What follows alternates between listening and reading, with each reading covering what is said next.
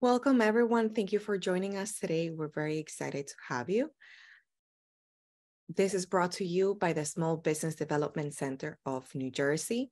This is NJ Thrive, a small business webinar series.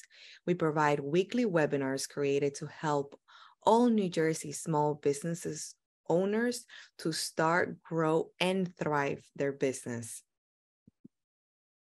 I'm your host, Marjorie Salas, and also an NJSBDC consultant. Today, we'll be talking about our tech team. We're America's Small Business Development Center Network tech team, and NJSBDC exclusive technology commercialization team, providing technical support and guidance to eligible investors for SBIR and STTR grants to fund their R&D towards commercialization of tech innovations.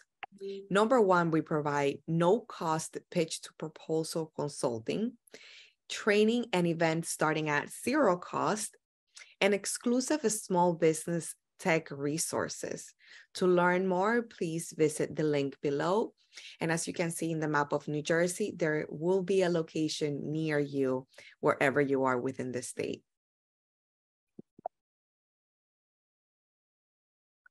Today's agenda, we have a few small business headlines of the week, which they are quite important. The first one is an event on Monday, August 7th, about innovating together with Small Business Development Center. This is a combined effort of multiple states. We have New Jersey, Pennsylvania, and Delaware. This is an online event, so you're more than welcome to register and attend. Here are all the details. Let me move my bar so I can click on the other one. On the second headline is GAS Small Business Works 2023, Navigating Equity in Procurement. This is an event starting on August 3rd, 2023. Here's the link for free registration. This will be a hybrid event, so please make sure you don't miss out on the opportunities for procurement and everything that has to do with getting your hands with a government contract. Take advantage of these programs. And last but not least, something to celebrate is the Small Business Association gets a record high breaking of $163 billion in federal procurement opportunities to small businesses. It's a short read, and it's great because a lot of small businesses are taking advantage of working with the government. This is record high, especially for small business, woman-owned small businesses. You can totally take advantage of this. And here's a breakdown on how it's being distributed.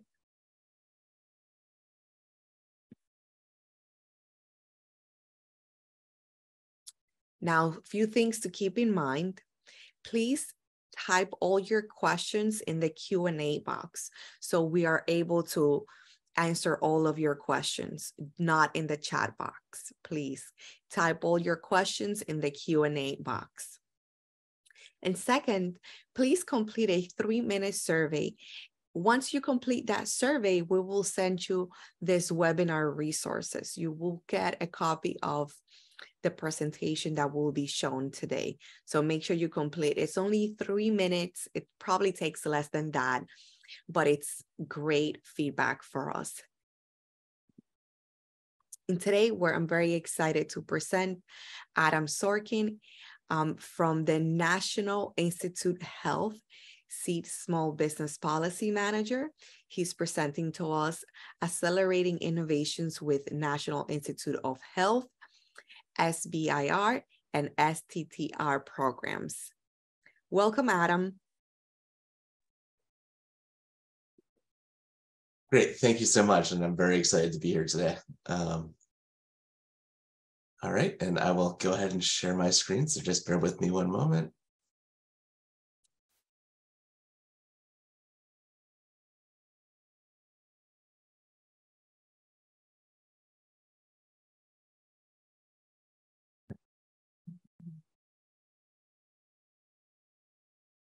All right, how does that look? Good, we can see it. Great. Yeah, just I can't see the chat, so just feel free to pop in if anything goes wrong. So thank you so much again for having me. I'm very excited to be here with you all today. I myself am a New Jersey native, going back a ways. So your state remains very near and dear to my heart, and I'm excited to work with you all. So today we're going to dig into information about NIH's SEED Fund and how NIH supports biomedical research at small business. In addition, we are going to do some myth busting about the program. So let's go ahead and get started. And as our Marjorie noted, I am Adam Sorkin, the Small Business Policy Manager for the NIH's Small Business Education and Entrepreneurial Development Office, or NIH SEED, as we like to call ourselves, and not by accident. I am going to be covering a lot of information in a pretty short amount of time, and I'm probably going to go through a lot of it too quickly. So please just note that you can always go to our website, seed.nih.gov, and find a lot of detailed information about most of the things that I'm going to be discussing today. And so, beginning at the beginning, NIH is one division of the Department of Health and Human Services, known as HHS. HHS is the overall agency that we represent and work with. And the HHS mission is to enhance the health and well-being of all Americans. There are 4 components within HHS that do participate in the SBIR program. These are NIH, CDC, FDA, and ACL. NIH also runs an STTR program as well. The other 3 divisions do not.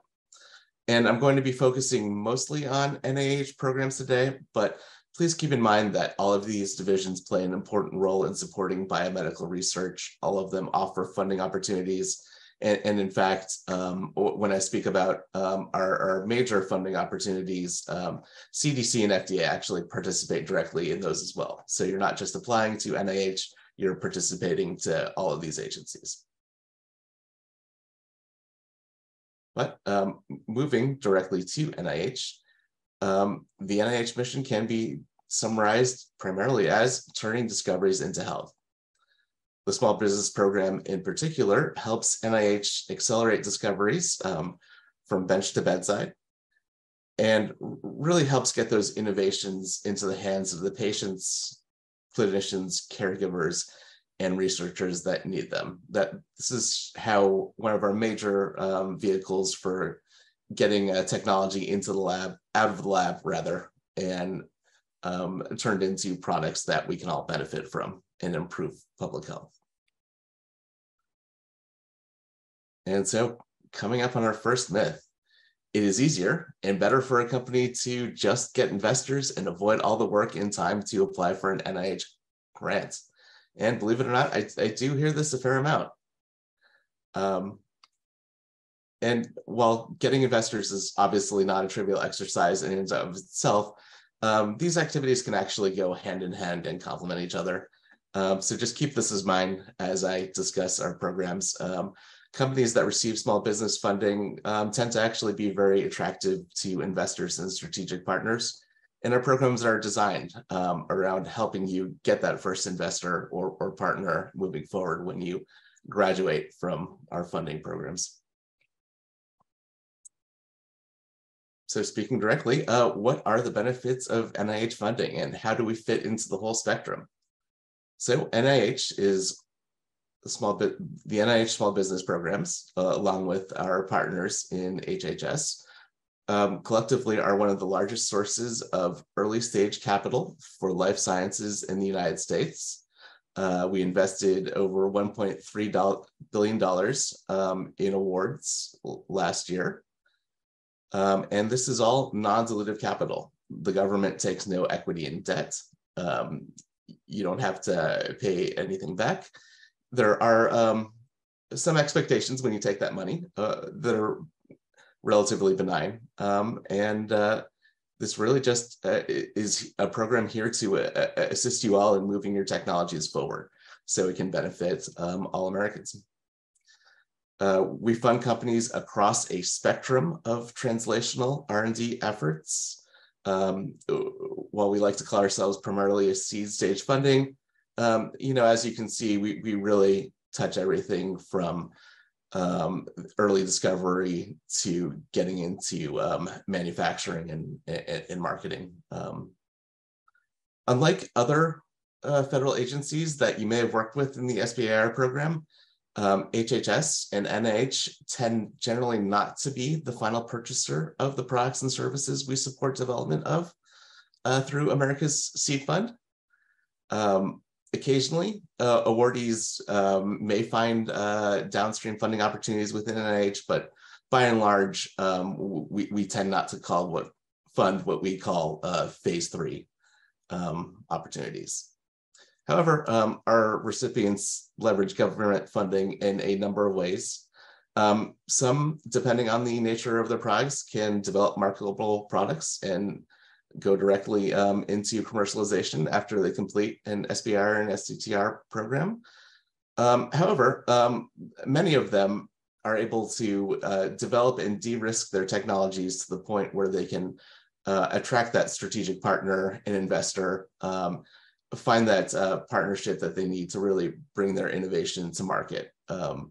We understand that when you're developing in a highly regulated marketplace, like the biomedical and healthcare space, that can be an extremely expensive process. And we try and focus on bridging the gap between that basic research that our investigators are transitioning out of to get to that late stage development where somebody else is going to be very excited and interested in working with them to get to market.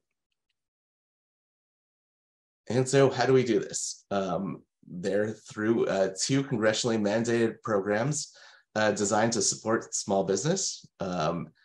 These are the Small Business Innovation Research Program, or SBIR, and Small Business Technology Transfer Program, or STTR.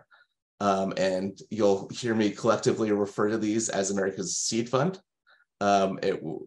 Just keep in mind that we tend to use Seed Fund and SBIR, STTR interchangeably.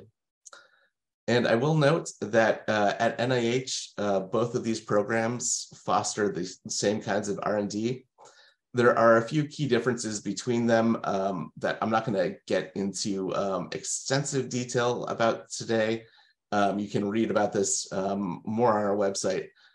They differ primarily in that STTR is designed to facilitate collaboration with a research institute and create flexibility to include an academic PI in your project without having them be an employee of your company. But besides that, at NIH, they really tend to provide access to the same kinds of resources and funding levels. So we do kind of collectively approach them as one program.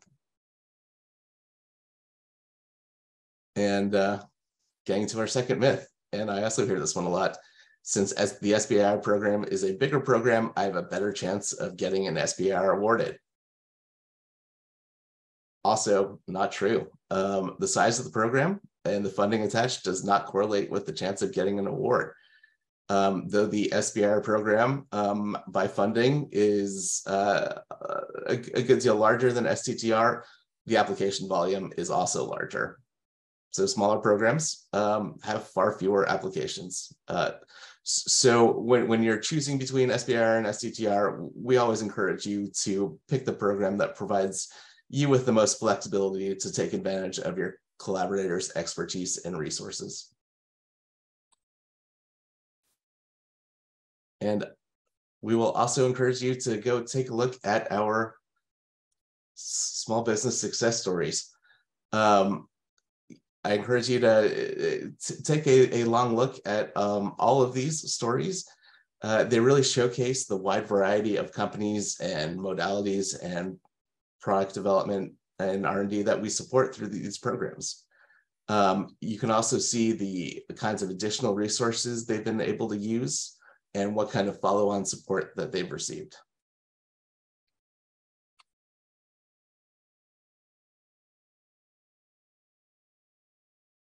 And so one of the hallmarks of NIH's SBIR and STTR programs in particular is its flexibility. If you're familiar with the SBIR and STTR programs, you understand that they feature a phased structure where phase one allows you to demonstrate flexibility.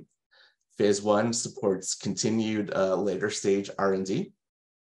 You also note that I didn't define what feasibility means, and that's in part due to because at NIH, we don't have hard and fast requirements about the maturity of technology that we'll work with. If you've worked with other agencies like the Department of Defense, you may have heard about technology readiness levels or TRLs. At NIH, we don't really tend to use them that much. We're really open to most research and R&D that can be used to demonstrate the commercial potential of a technology and lead into a more concrete phase two project. For a lot of investigators, that is very early stage. For many, that is somewhat later stage. And it really just varies about where you are and what your needs are. And wherever that may be, we've got multiple ways to enter our program. You are welcome to submit a standard phase one.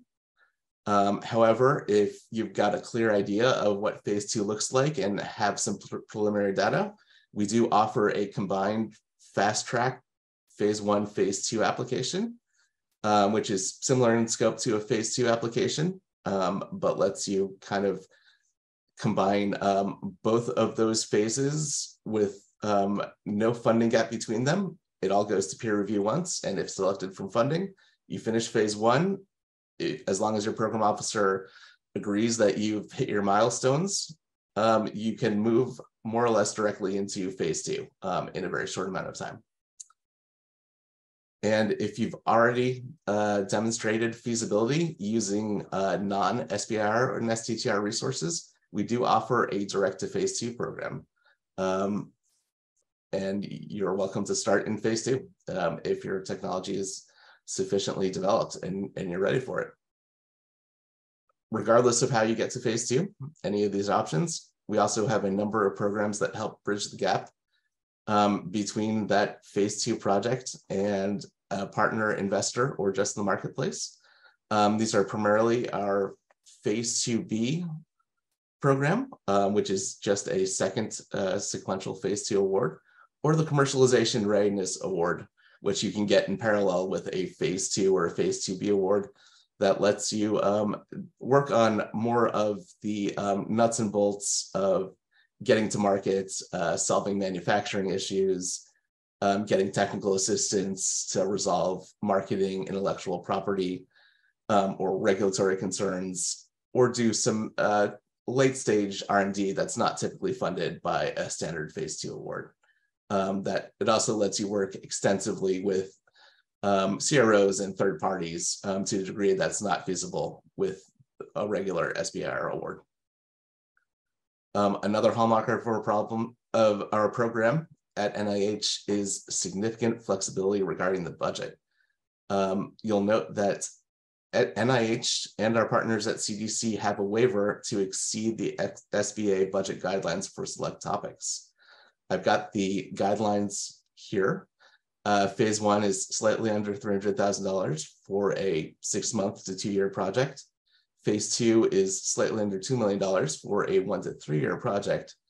That said, if your project addresses one of the topics on this list, and they vary for all of the different institutes and centers within NIH and CDC, you may have a lot of flexibility to exceed these limits. So we really encourage you, and I will say this many times throughout my presentation, to reach out early and discuss your project with a program officer. They will help you understand what flexibilities exist within each institute and center, and maximize your funding opportunities.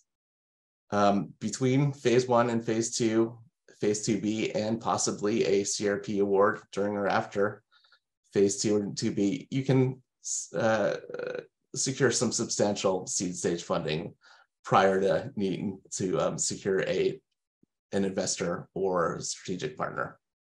So a lot of great opportunities to get a good amount of funding.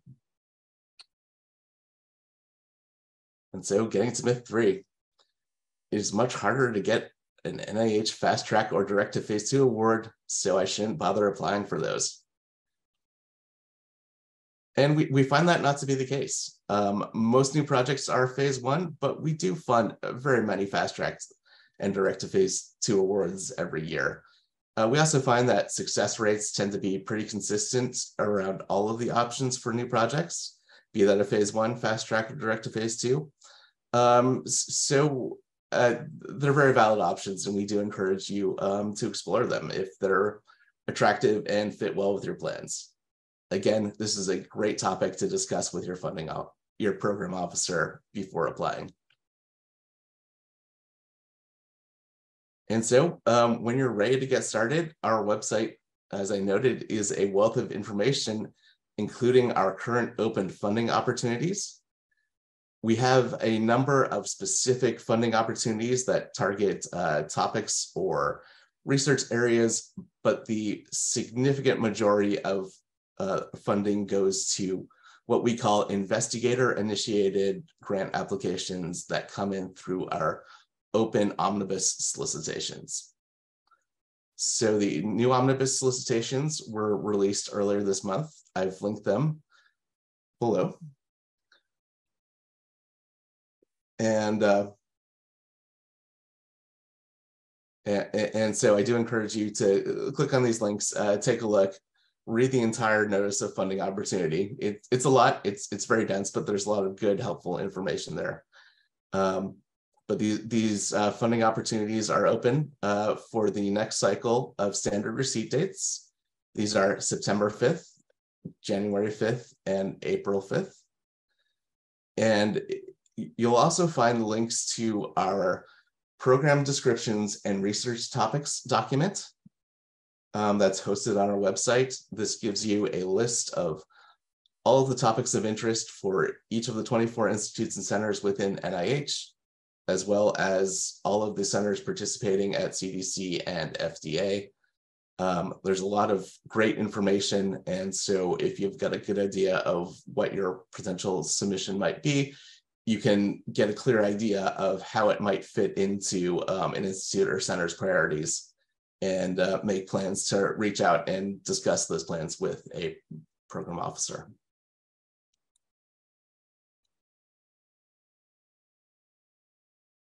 And so myth 4, I should apply to a specific program announcement because targeted funding opportunities have their own dedicated funding.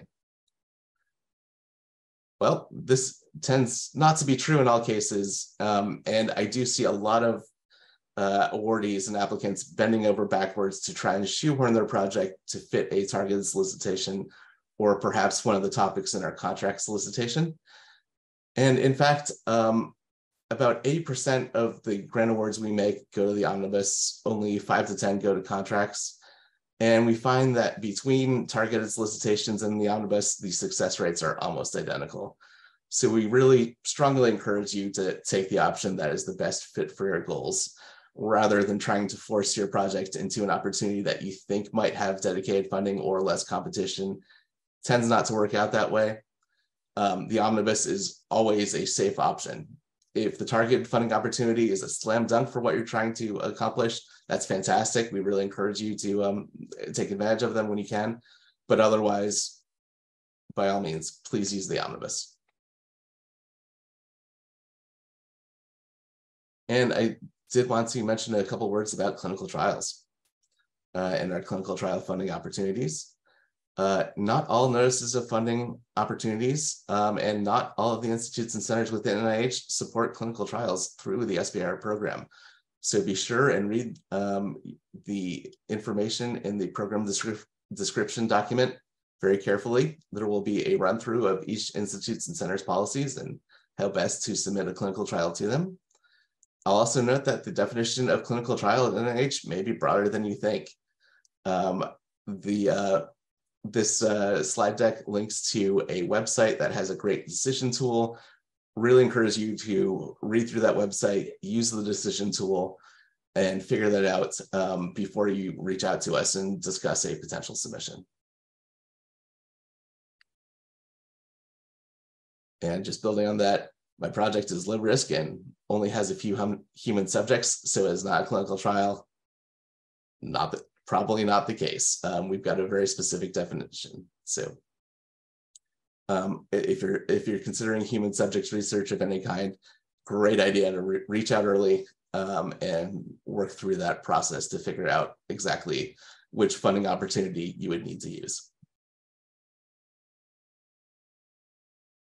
And so moving to our application and review process, how does it work? If you're familiar with the NIH process in general, coming from academia, it does use the standard NIH review process. So it's a two-tiered process with peer review first, followed by an advisory council review. Working with NIH, you do need to be prepared for this process to take some time. The entire process takes roughly 6 to 9 months from start to finish, from applying to getting your funding, but you will get feedback about 3 to 4 months after you submit an application. And this entire process all begins with submission of your application and referral to both a study section and assignment to an institute or center. And all of this is going to happen electronically, whatever solicitation you use. Now, this is very important for our new companies. We do require 4 specific solicitations to submit a grant application to NIH. It is very important to start this process early. It can take up to 6 to 8 weeks from start to finish in some cases. In some cases, it's faster. If you're looking at applying for our September 5th deadline, it's not impossible that you could finish by that point. So I would encourage you to start as soon as possible. Also remember that you will need to complete the first registration for SAM.gov and renew it yearly. If you get to the point where you're ready to apply and discover that your SAM.gov registration is incomplete or lapsed, there's nothing we can do to help at that point. So please check these registrations well in advance. You can find instructions about how to get started both in each of our notices of funding opportunity. We've got detailed instructions on the website as well. And this will also open up a number of application options for you. You are welcome to use the grants.gov workspace to complete the application forms, but we do strongly recommend that you use the NIH alternative we call Assist. This is part of our ERA Commons system and provides some error checking features that you don't get through the grants.gov workspace. And particularly if you are new to this process, we do offer some resources to help you submit. There are detailed application instructions to describe each field in our application forms. Be sure to check after August 5th to make sure you've got the latest and greatest updates to all of these materials. We recently released updated funding opportunities, as I noted before, and there are some pretty significant changes, so we are updating all of these materials. So make sure before you apply that you've got the most up-to-date information. We do offer an annotated form set that walks you step by step through the application form. Not a lot of people find this resource. It can actually be very helpful and just prevent you from getting caught up in some of the administrative issues that can cause issues with applications. We find this to be a great resource for resolving submission errors you get, and doing so, and it could help you do so well in advance of submitting your application. We also provide sample applications on the website that help you determine what the final proposal should look like. And it can give you a sense of what phase 2, phase 1 applications and fast track proposals look like in comparison, how they work and how they differ. We do get a lot of questions about how to structure fast tracks and how to put together specific aims for fast tracks when you're combining both those phases into one document. This can provide some concrete assistance in that regard. And we also have a number of applicant assistance programs to help support novice applicants with submission. So when you reach out to your program officer, be sure and ask if their institute or center offers a resource like this. There are a lot of great options. We've got an open applicant assistance program that a little less than half of our institutes and centers participate in.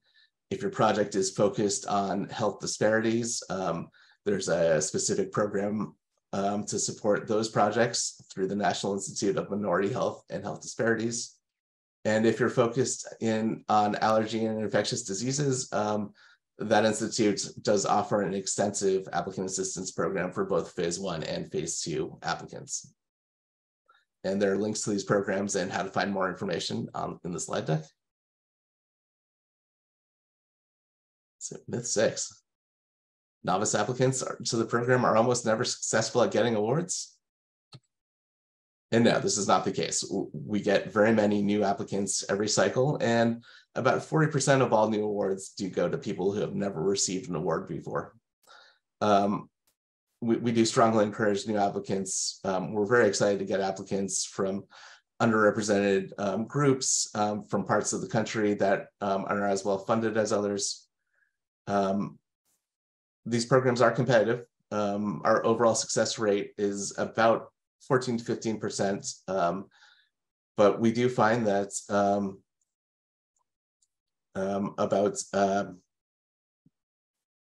the success rates for these new companies, they're a little bit lower for new applicants, but not very low. So don't be discouraged. We'd really love to help you come in and take advantage of our resources.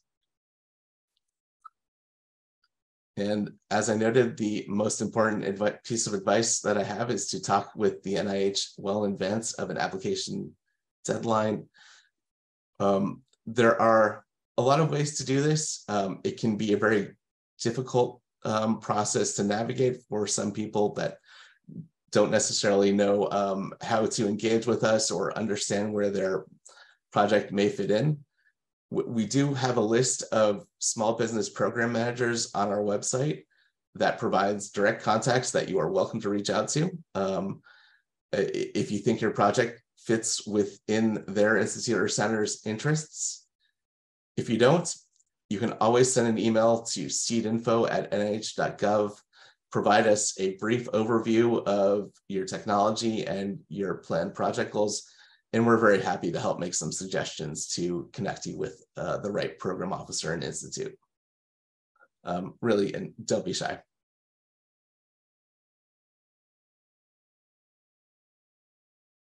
And this is another big point of confusion that we hear a lot. Myth 7, applications are submitted to a specific institute, so I need to choose the institute and study section for my application. You absolutely do not. Applications to the omnibus are submitted just to NIH and HHS. When you submit them, the Center for Scientific Review will review your application and make the assignment to the institute and study section that it most closely aligns with. This tends to be why it's so important to contact a program officer in advance. Each of the institutes and centers have different resources, different budget guidelines, particularly if you're applying against a waiver topic.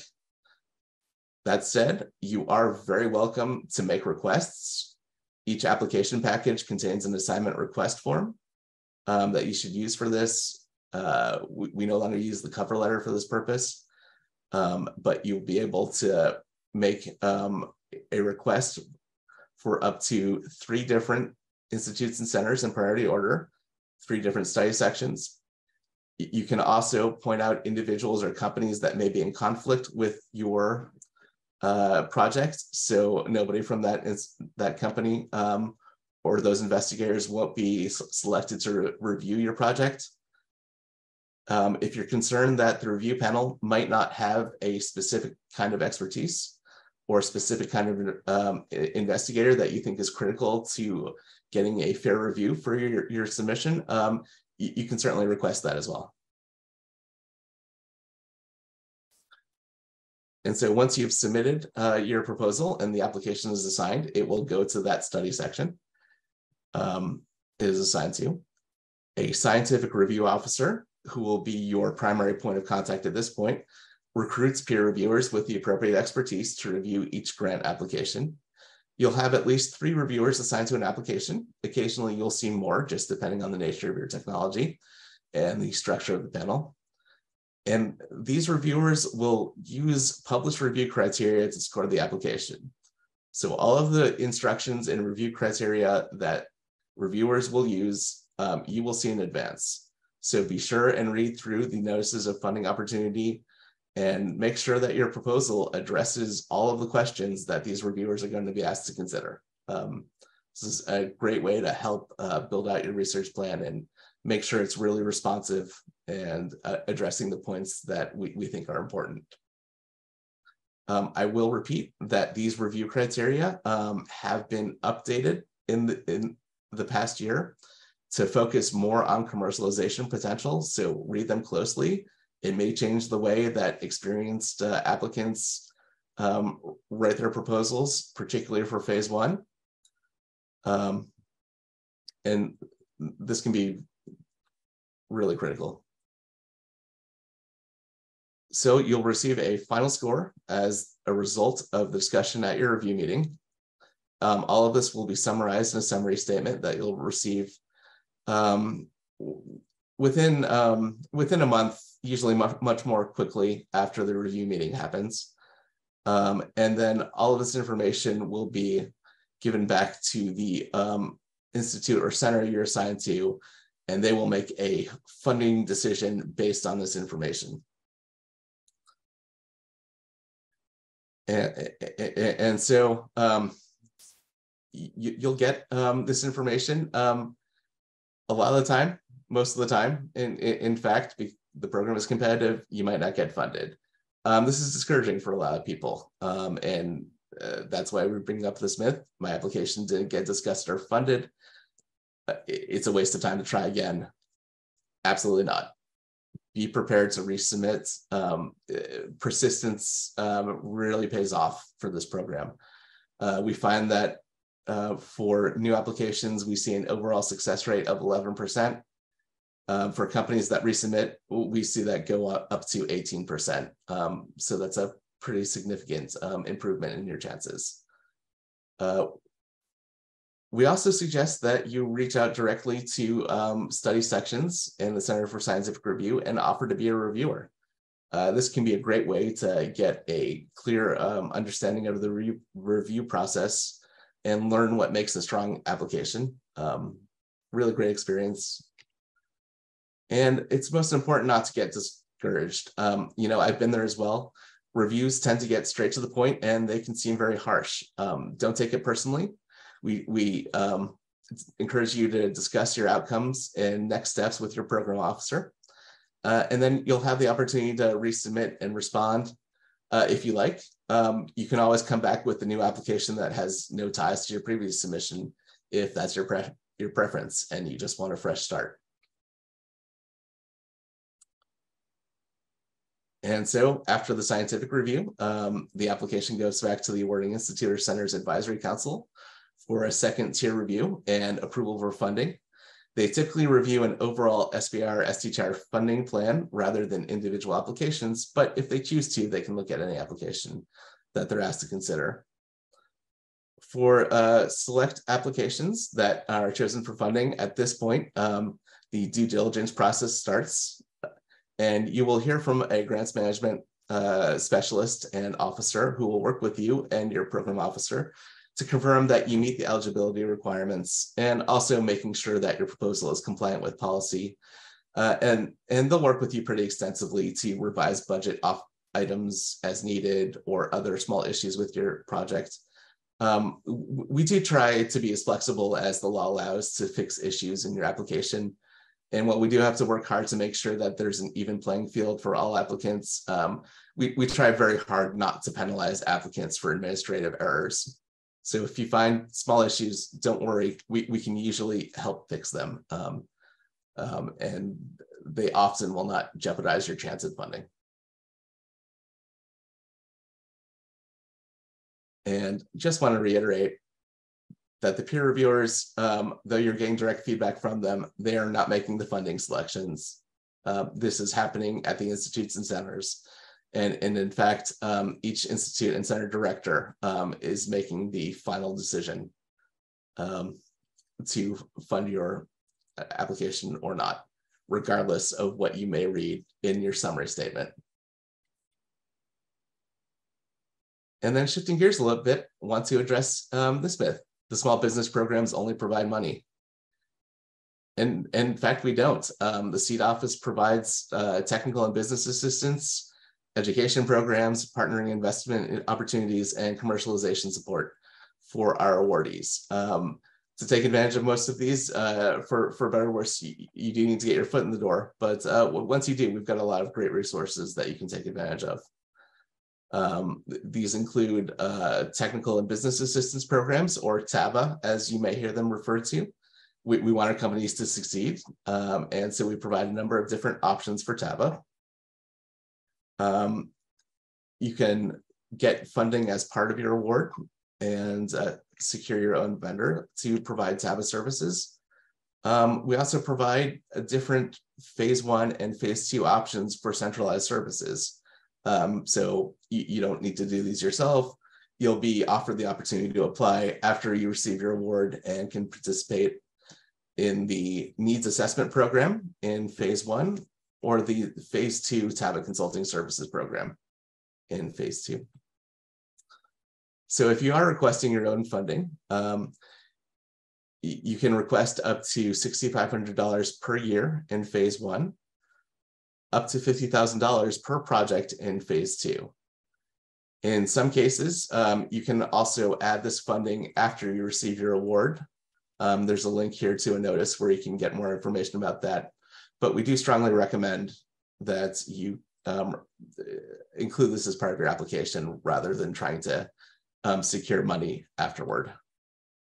And I'm not going to get into detail about what we can and can't support, but there's a lot of great guidance in the slide deck and in our website as well.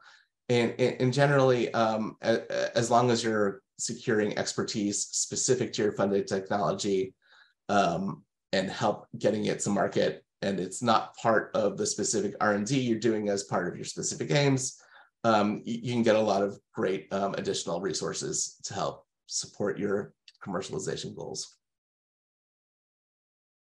And then the needs assessment program for phase 1 awardees provides an unbiased third-party assessment by RTI and innovation advisors to help small businesses identify the most pressing product development needs across four specific dimensions. They provide high priority steps to improve the commercialization potential overall of your project. And it can really help you plan your phase 2 application out, including that $50,000 technical and business assistance funding request on phase 2. So it's a really great resource to help sort of jumpstart your activity, your commercialization planning, if you're really not clear about where you need to go. The phase 2 technical and business assistance consulting services provides small businesses with consulting services up to $50,000 from independent vendors. Participants in this program will select one need amongst these 4 areas and be matched with a number of vendors that can provide these services. And it's really a great opportunity to get that expert consulting to do a marketing study, get a handle on what the reimbursement landscape looks like for your particular product and market, get some good IP advice, or plan out an IND submission. Great resource. And lastly, we also offer a variety of other innovator support. This includes regulatory and business development consultants. You see pictured here, all these lovely smiling people, a lot of great resources. Participation in entrepreneurial support programs, and even a number of industry partnering and investment opportunities. We do put a lot of effort into getting our awardees to events like Bio, MedTech, Angel Capital Association, and so forth, and pitching directly to investors and strategic partners. So it can be really a transformational experience. And then we also provide access to entrepreneurial support programs, the I-Core and NIH program, C3I program, administrative supplements to promote diversity. All of these opportunities can really enhance both your experience and your product development efforts. And lastly, I did want to highlight that SBIR and STTR diversity supplement, and there's a link to this program in our slide deck. To be eligible, you need to have an active phase 1 or phase 2 or a fast track award. The project and budget periods must be within the currently approved project and budget for the existing parent award. And you can submit applications on a rolling basis. But what this lets you do essentially is secure between $5,000 to over $100,000 worth of support, depending on the career level of a candidate, that can help enhance the diversity of the biomedical workforce in some form or fashion. We don't specify how that needs to be. That's up to your candidate to justify. But it's a really great resource to add expertise to your project and bring some fantastic investigators into the workforce. And so my last myth, NIH bureaucrats are unapproachable and I should minimize my discussions with them. And please, we're very happy to hear from you. Both the SEED office and program officers across all of the institutes and centers, our scientific review officers as well. We're all here to help. We want to help. We're very happy to have discussions with you. We are busy people, so it may take us a little bit of time to get to you, but really, we encourage you to reach out, have a discussion. We've got a lot of different avenues to engage. They're all listed here, but we'll answer your questions how and when we can.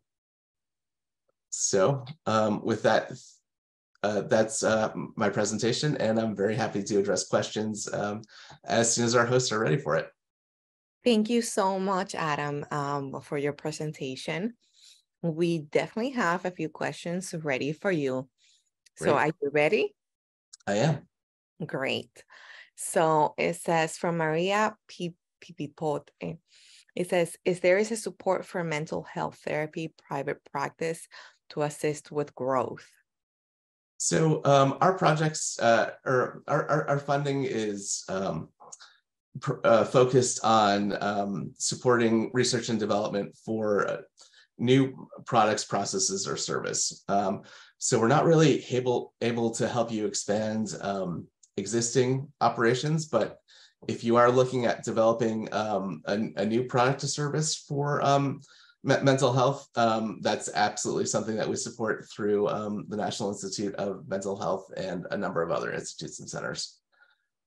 So, if you've got a specific idea of how you'd like to improve mental health care, we're very interested in hearing it.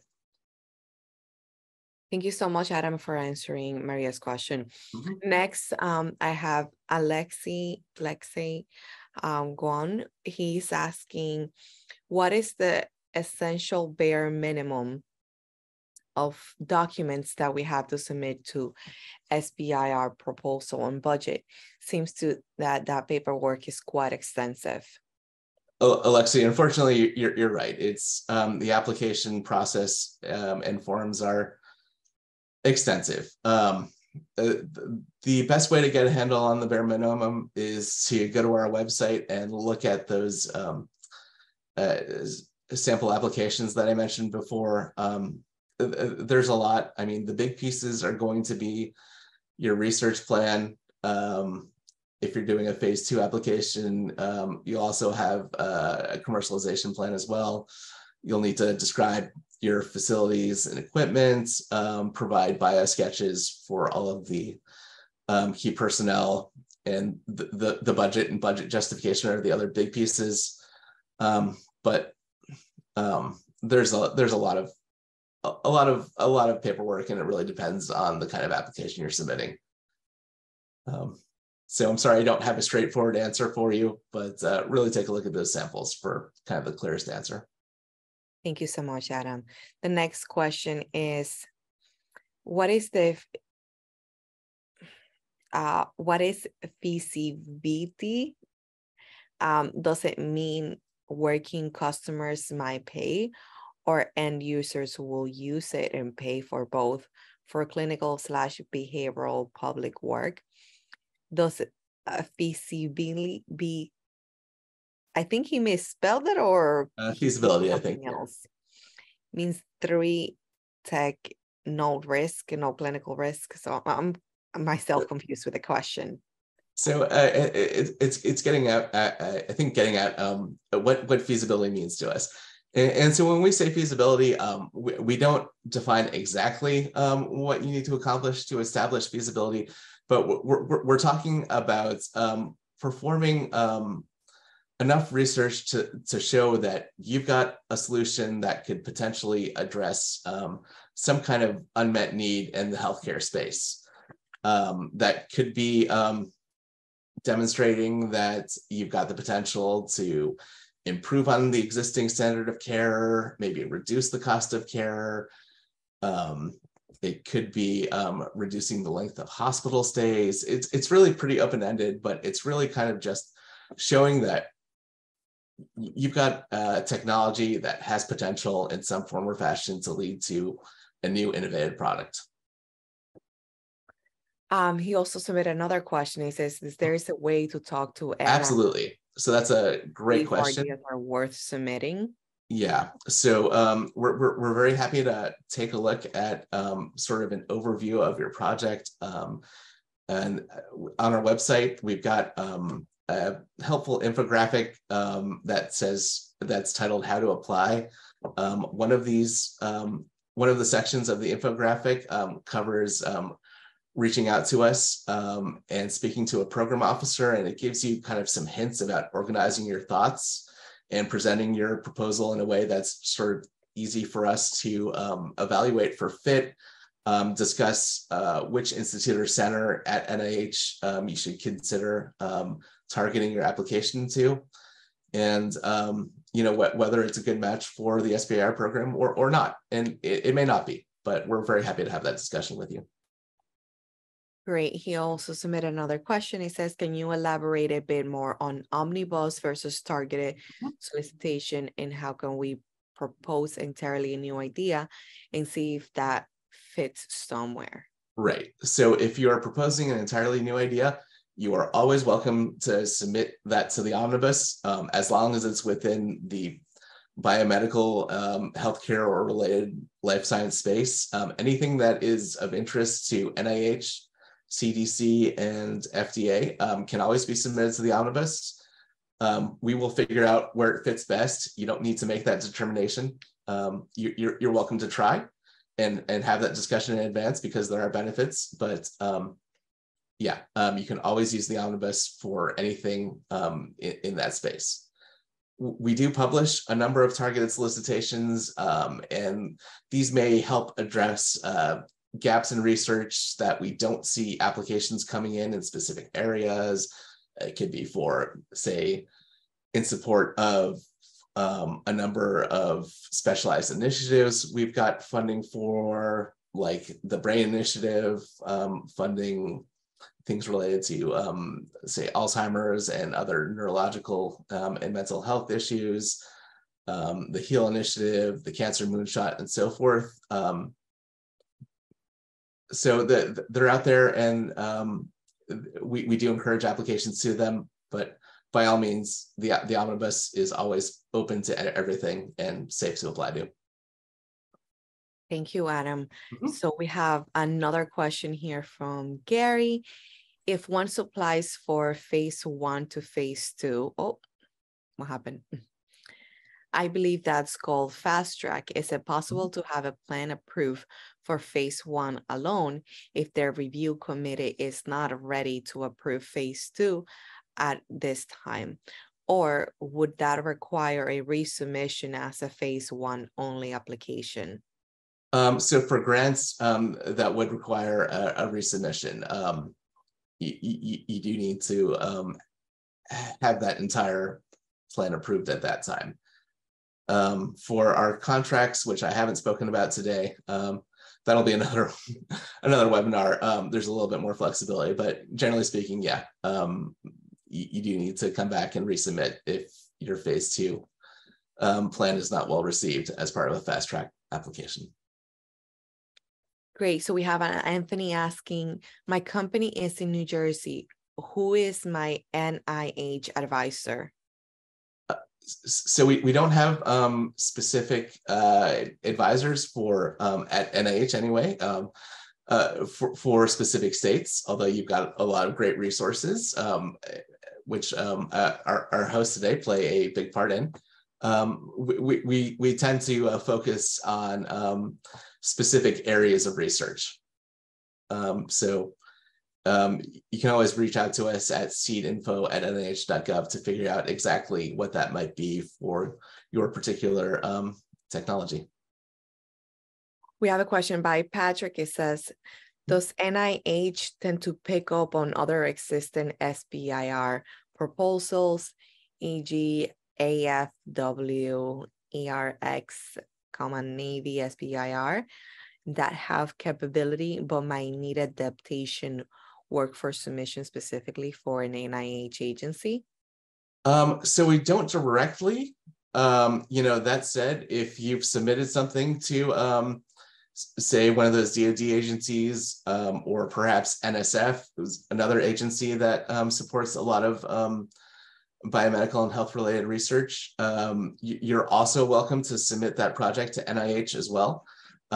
We won't both be able to fund your project, but we can both consider it. Also, if you do a phase 1 SBIR or STTR project at one of those agencies, NIH will also consider accepting your phase 2 application. So that's something that we have the flexibility to do. All right, we have 1 more minute for one last question. We have Rama. It says, we make unique software for clinical trials. Will that allow access grants that you have described here? That really depends on kind of what you're trying to get funding for. If you're looking to create some innovative new ways to maybe plan or manage clinical trials, it's possible there might be some opportunities there. We'd really need to take a closer look at your plans, but institutes like the National Center for Advancing Translational Sciences, or NCATS, does focus on a lot of technologies that enhance clinical practice and clinical trials. So it's certainly a possibility. Well, thank you so much, Adam, for answering all those questions. We are thankful to have you. I'm going to share my screen. We had a bunch of participants. Thank you so much for everyone who submitted their questions. I will be sharing my screen now.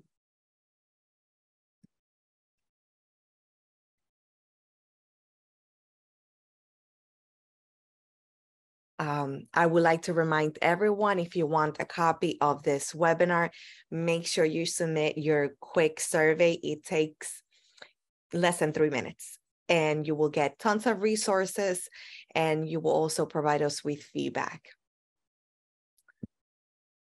Make sure you scan the QR code to request counseling at no cost. Wherever you are, we're here for you. Next week, we are very excited for our upcoming webinar. It's the celebration of the SBA 70th anniversary. So learn about the SBA's impact in small business resources with John Blackstock. He's an SBA NJ district director, so he will have great information for all of you. I will be hosting that webinar as well, so make sure you scan the QR code right now on your screen to take advantage and register for next week. That will be Thursday, August 3rd, same time. Thank you so much for all the participants. Please remember, this was brought to you by the Small Business Development Center of the state of New Jersey.